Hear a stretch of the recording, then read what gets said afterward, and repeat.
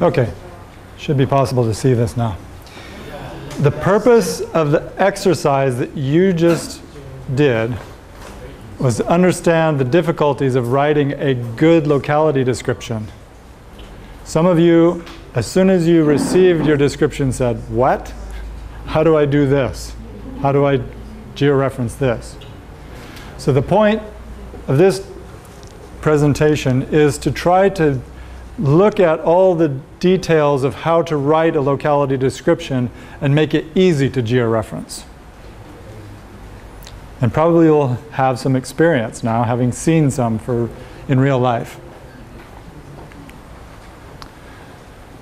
So, there are many possible parts to a locality description. What you had in the exercise was a verbatim locality description, just the text part, because I said, no, you cannot use coordinates for the exercise. In the real world, you may have a combination of all of these things, a description and an elevation and coordinates with datum, if you're lucky, even perhaps GPS accuracy, extent, and a reference, like where did the information come from. Those are all possible elements of what you would have coming to you. So, what we really want from a good locality description is that it fits all of these characteristics, that it's very specific. Some of the descriptions that you had, I noticed when people were georeferencing, they said, well, it could be here, it could be there, it could be there. That creates a very large uncertainty overall. It's not very specific. Succinct means that it's short.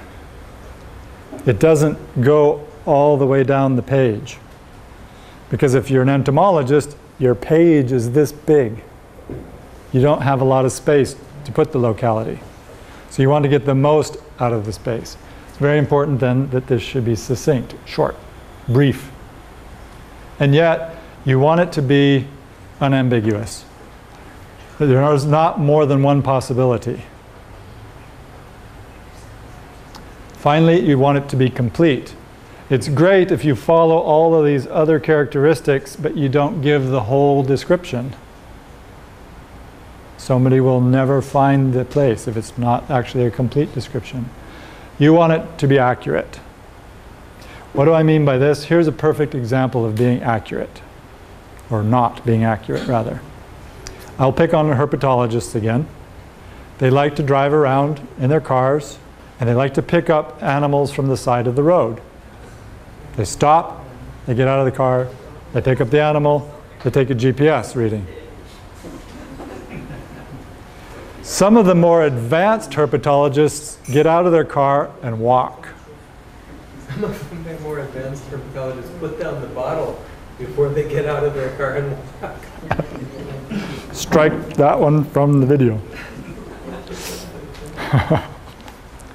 Some of the more advanced herpetologists get out of the car, and as long as they have enough beer, they will walk somewhere. If they have a big backpack, they can go a few kilometers. If they don't have a big backpack, they can go a kilometer. But what I have seen often is they get out of the car, take out the GPS and go chink, and then they walk. And everything they collect is from the car, not from where they went. So they're being quite succinct. They're giving a GPS coordinate specific. They say exactly where they were on the road. Unambiguous, exactly where they were on the road. Complete, yes. But it's not the right place. That's not where the animal came from.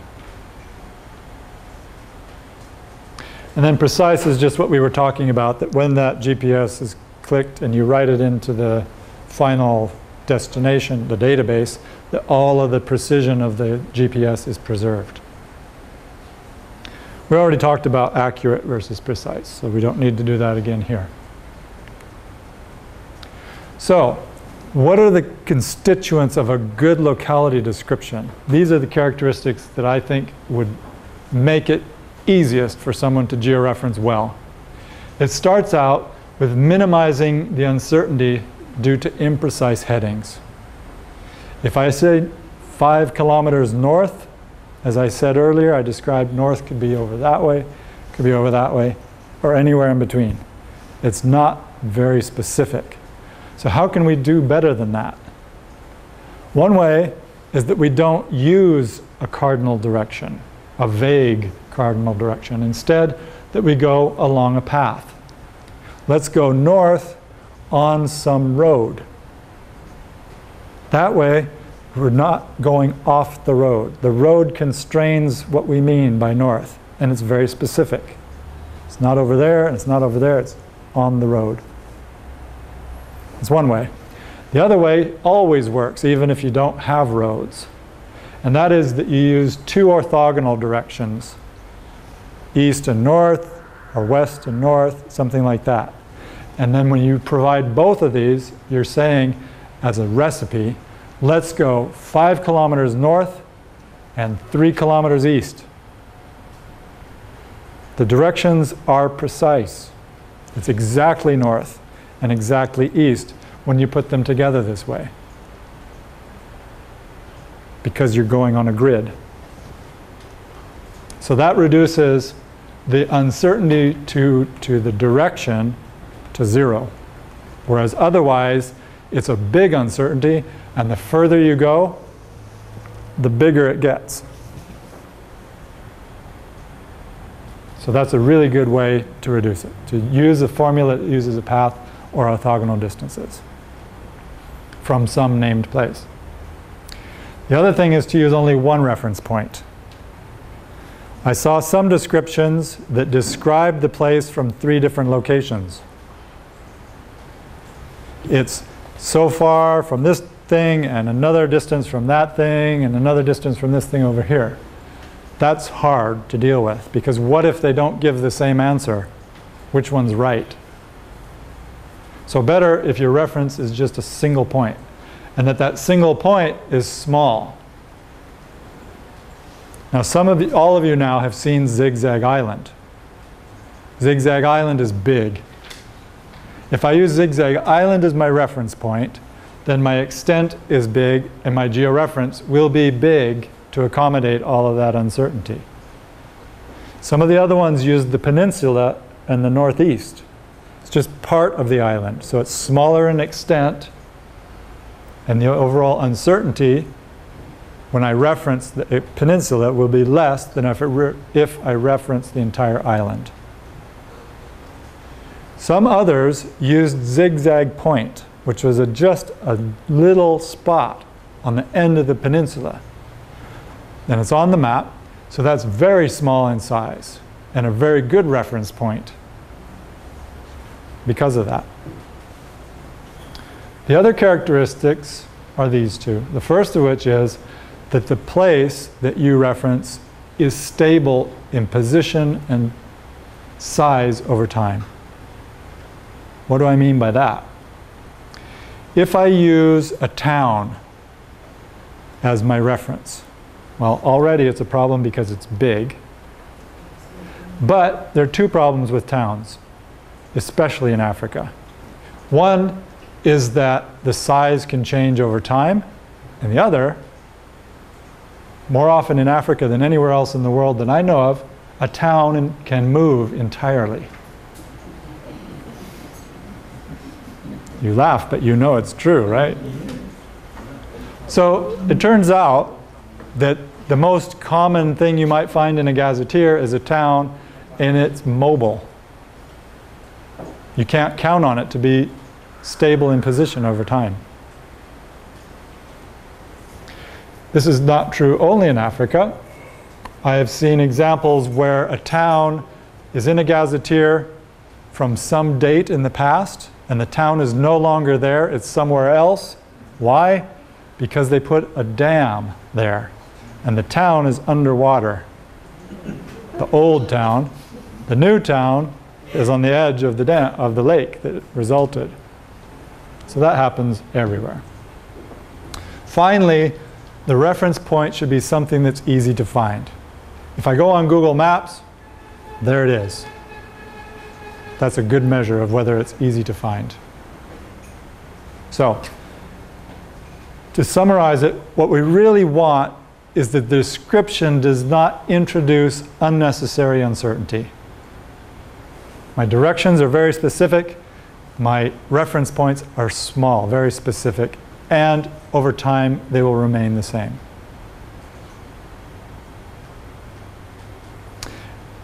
Some of you saw in your descriptions, and some of you wrote them, that you use terms such as the center of and near. It was actually fairly common to see that in the descriptions. Those are difficult to interpret. What does it mean to be near zigzag point? It's a little bit vague. We actually have rules when we georeference of how to interpret that and how to interpret center. But if you avoid that, then you avoid having to make such an interpretation. Note about elevation. You want to record the elevation. Many of you did in your descriptions. You used the elevation to say where on the island, for the one that was on the island. And that was great because there was actually a topographic line of 1,125 meters, and that constrained the part of the island quite a lot. The other thing is that having the elevation is often useful for analyses later on. And it's also a way to check the georeference, that everything is consistent. So it's good to add it. Interestingly enough, the elevation that you get from your GPS is not very good. It's much, much worse than the distance horizontally. And in fact, a much better way to get an elevation is either from a map that's super high quality, having a GPS position, or to use a calibrated barometric altimeter. Now, how do I know this?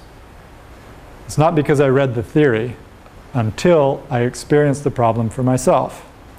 I was sitting on a rock on a mountain in Chile with my GPS, and I was curious. How much did it change as I sat there? In other words, could I move myself without moving just by watching my GPS? And the answer was yes. I could move 4 meters over there, 4 meters over there, 4 meters behind me because of the accuracy of the GPS. Then I noticed what was happening with the elevation. I was only moving 4 meters this way, but as I sat there, I started to go up the mountain. And I went up the mountain a whole 100 meters while I sat on that rock. And I'm pretty sure the Andes are not growing that fast. I'm pretty sure I was not levitating, because the rock was with me too, and there's no way I can levitate a rock. That's when I realized I need to go read what's happening. And the GPSs are optimized for the horizontal distances, not at all for elevations. So beware of that. Finally, record the source of your elevation. Because it can vary so much, it's probably a good idea to say where it came from, whether it came from a map, from an altimeter, or from the GPS. And about the coordinates. Let me move my cursor, it's bothersome. This we haven't discussed yet. You might think, well, the coordinates can be very specific, and they can be very succinct, and they can be very accurate.